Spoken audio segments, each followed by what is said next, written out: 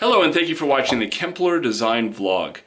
One of the things that we do lots these days are roller shades, and there are lots of different types of top treatments. And in this one we're going to look at fascias, because fascias are one of the more popular versions because they're so clean.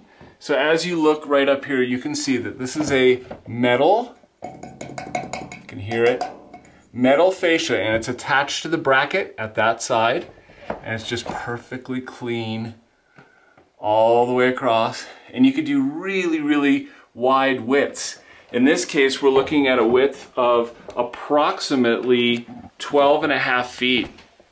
So it is quite large, but it has no issues, no sagging, and very clean. Now, I'm going to run the remote just so you can watch it. And as we hit down, you'll notice that the shade is lowering. And the way that it's built, even though it's making the movement, it's pretty quiet. And I like that because it's designed to grab onto the brackets really well. So that's the fascia for roller shades. Of course, you can do cornices, you can do no type of top treatment at all. But if you choose the fascia, you need to know what it looks like. Thanks for watching the Kempler Design Vlog.